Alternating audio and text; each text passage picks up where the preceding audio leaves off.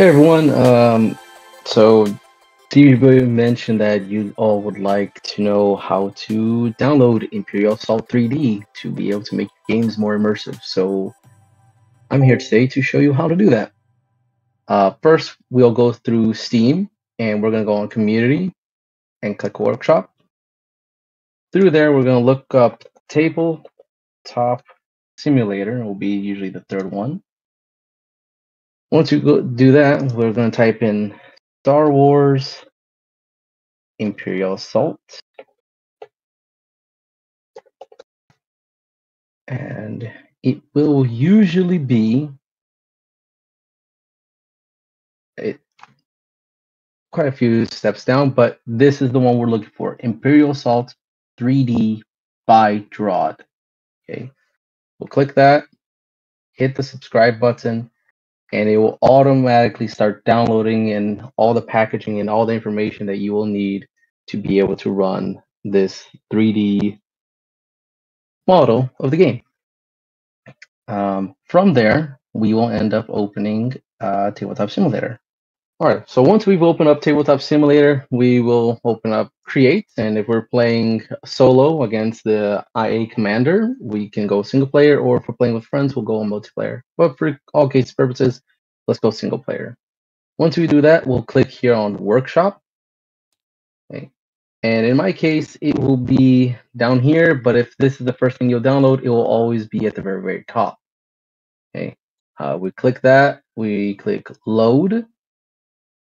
And the first time you do this, it's going to be rather a little slow because there's going to be a lot of unpacking. It's going to, there might be a few errors prompting up here and there, but after the first 2 times, you won't see them as much or at all. Like over here, no errors showed up for me. And then you can just zoom in here and they will ask you, which expansions would you like to use? There's even some expansions from the Imperial Assault Continuity project. Okay, I'm going to just select all of them for all case purposes. Click Done. This is just a friendly guide to help you out, but it's unnecessary. We can just click Done. And here we have everything that it has been part of Imperial Assault from day 1 to the continuation project. Okay, we have all of our core heroes, Mac, Jin, Garkon, and we have some heroes made by TV Boy himself, King Somos, Lieutenant Renz, Kurikanos, Boss. Of course, you'd use those in different type of campaign setup. And over here, we have the Imperial agenda decks all listed out, and the Imperial class decks. When doing this, you can decide what kind of agendas you would like to use. For now, we're not going to be starting up anything, so we're just going to select all by clicking and dragging, and then pressing G to group it all together.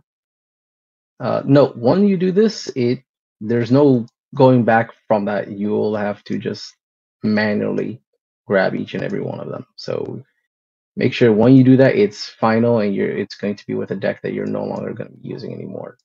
Okay, it will be a hassle to get the deck or cards you want afterwards. Throw down the cards here. At the very top, there's objects. We can click that. Components, miscellaneous, I believe. Oh, my bad. Tools. We'll click bag, and the reason why we'll want to do that is to help clean up some of the clutter and allow us to organize things as we go on. One of the fastest ways that we can do this is by creating a bag, hitting search on it, then selecting all or as many as possible of these.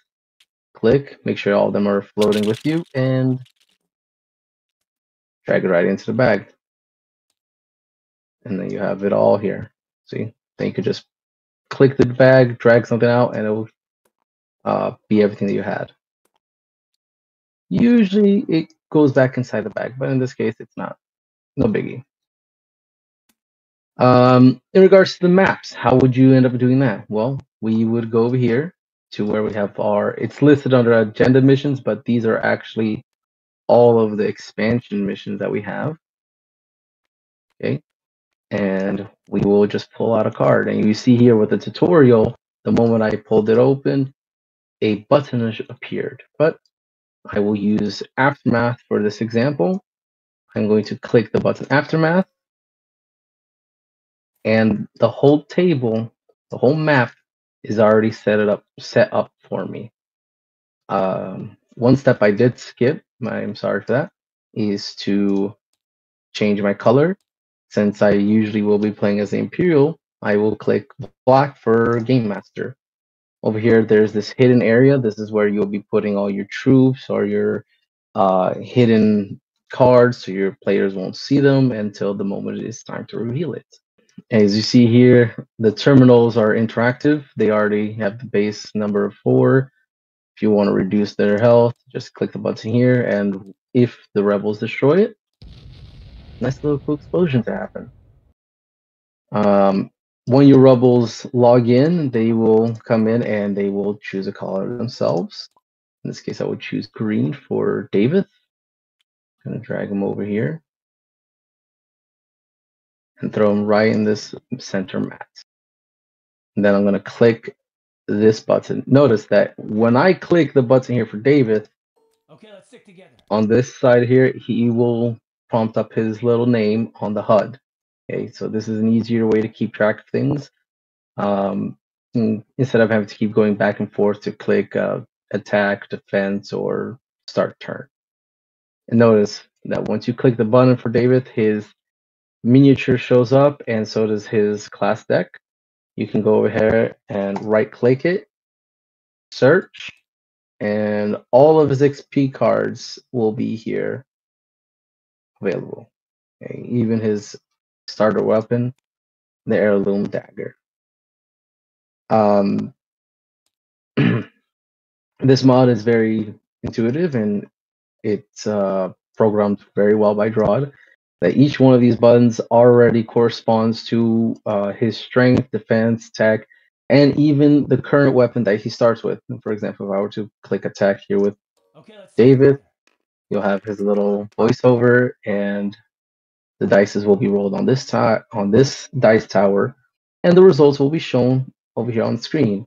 Well, we see the range is listed, the amount of damage done will be listed, how many surges we received will be listed as well. And if I were to jump over back to the Imperial side for just a moment and to grab the first card, okay, Agent Blaze. Notice again on the HUD, Agent Blaze shows up on this side when it's for the Imperials. And I will click Defense. Victory is within our grasp. And it will automatically do the math for us. Okay, 3 damage was done, but Blaze got 1 block. Already done, 2 damage. Makes all that dirty work a little bit easier for us who are a bit slower. And once that's done, once you decide what the surges are or if there's any added modifications, just hit clear dices and then you're ready to start again. In the case that you do change a weapon with David, let's say for example he gets the punch dagger, all I will have to do is punch dagger is a blue-yellow. I will come over here, grab a 1 blue die, 1 yellow die, and I will hit attack. Okay, let's stick together. Notice on the chat over here it says change attack dice by David Elso. And then I'll hit attack once more, and notice now instead of green-yellow, it is blue-yellow. Okay. And if I want to change it back, I do the same process. In this case, I just grab 1 green die, 1 yellow die, shift over, attack, and it has been changed once again. Okay. That's the very basics of Imperial Assault. For the most part, that is what your rebels will be doing. For the Imperial, there will be just one extra thing, which is this is where our deployment groups are. Okay, we can hit search, and every single unit is here listed, from villains to regular stormtroopers. Okay, we just grab them, pull them out, flip the card, and there they are. Notice again on the HUD where it says Agent Blaze, Sentry Droids, there's this little plus symbol. This plus symbol is where we add conditions. So if there's bleeding, focus, weakened, all that good stuff, you can just hit on them and it will automatically show over your character prompt or miniature that they have it. This Agent Blaze is a little too small, so I'm just going to go up to him while he's still highlighted. Notice, not highlighted, highlighted. I'm going to press and hold the plus, and he gets bigger. Same thing if I do minus, he gets smaller. You can do that for every single one of your miniatures. Okay.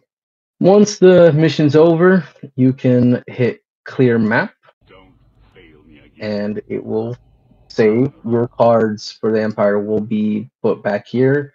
Sometimes it will glitch, so sometimes the cards will be under the table, as you can see here. It is under the table. Okay, all you have to do is just grab it and put it there, and boom, cards back. Okay, for Rebels, that doesn't happen at all unless it's cards, and the sub cards will just drop right back there.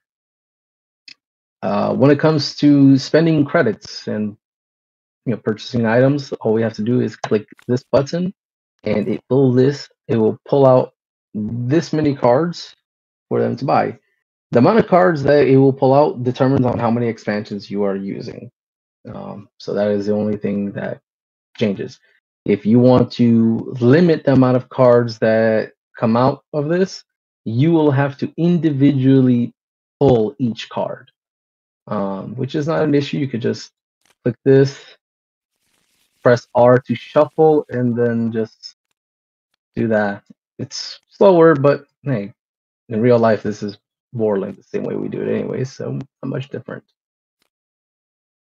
Yeah, so each one of those works for tier 1, tier 2, tier 3.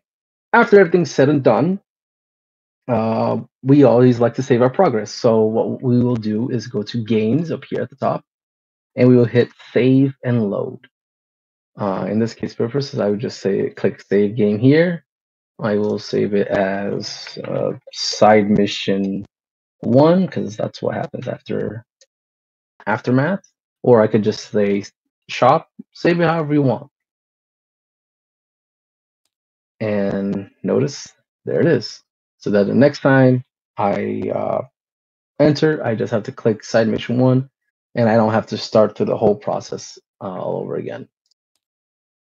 Next, I will show you how to do this if you were to do a multiplayer campaign with friends. You hit create, multiplayer, create a saver name. If you want to make it public, make it public. If you want to be private, just set a password. Set a max number of players. You can put it to 8 if you want to have people who are just spectating, but typically you would have 5. Hit create server. And here's the fun bit. You could even already load up one that had already been created. So I can just load side mission 1 again. And it's the same thing. Okay. Just gotta wait for everything here to load, which will take some time based off wherever you live. But them's the game. Sometimes the cards do show up on top of the tower. That's just weird, but okay. And the way you would end up hosting this is that if you were the one with Tabletop Simulator, you are the host. You just have to make sure that you put your save as game master, and once you do that, hit plus to invite your friends. For example, I can send an invite to Pablo here, and if Pablo wanted, Pablo can enter directly into here, or he could go through Discord as well. He can go through Tabletop Simulator, search the name of the server, which in this case was Sun, and then just type in the password, and he would enter automatically without me having to send an invite. if we were to, he just entered. Anyways, if we were to join a game that is being hosted, we'll just hit join, and then we will look for anyone for a. Usually, the game will be listed here, but that can always be changed. We'll look for either for our host's name or the server's name. In my case, it would have been look for the server name Sun with the host Hexlightz, and the game would be Imperial Assault 3D. And then you would click on that. I'll click this one, connect. I don't know the password, so I can't enter it. But that is how I would end up entering a session that is being hosted by one of my friends. All right, thanks everyone, and please remember to hit like and subscribe and join the Discord group on Imperial Assault Continuity Project, where you can find various games for campaigns and skirmishes. All right, see you there.